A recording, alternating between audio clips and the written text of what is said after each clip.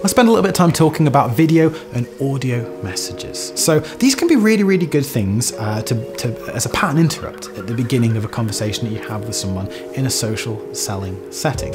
So, dropping them a first message on LinkedIn rather than saying, "Hi, how you doing?" You might want to instead be, send them a video message or an audio message with a little bit more detail. But there's definitely some do's and don'ts when it comes to these to make sure that you are adding the human element of the whole interaction in there, whilst at the same time not just kind of looking like just a double glazing salesman just trying to hawk them stuff. Apologies for a double glazing salesman, but you know what I'm getting at here. So what are these do's and don'ts? Well, do make sure that you introduce yourself.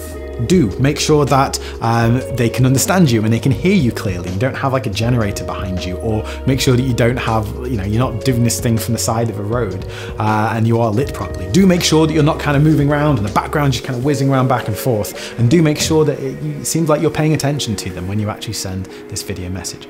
What shouldn't you do? Don't just sell to them. No one in the history of mankind has ever bought something from an initial message that someone sent someone on LinkedIn, just hawking features and benefits all over the place. If you sent someone like this, say for this coaster, "Oh, hi, so I thought I'd just introduce you to this coaster, the Coaster Lux 2000. It's 3.5 inches long, it's made of high quality cardboard, and it's got the Flash logo on it." You just look at it and be like, "Get out of my life. Leave me alone. Stop, go away, shoo."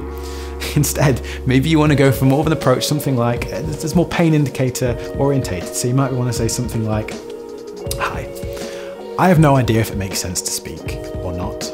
So I thought I'd just drop you a quick message to, first of all, say hello, and also just to tell you a little bit about me and what we do. So we help businesses who have problems such as brum, brum, brum, brum, brum.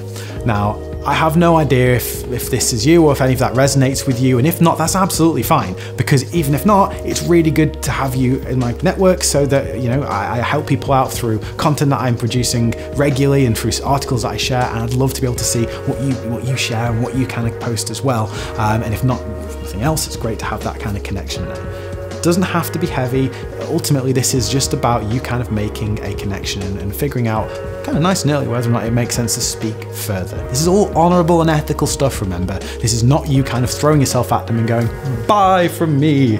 This is instead about you having conversations. And that's what this is all about. It's not the whole conversation. This is just the start of the conversation. And you know what? You can figure out if it makes sense to speak further from there.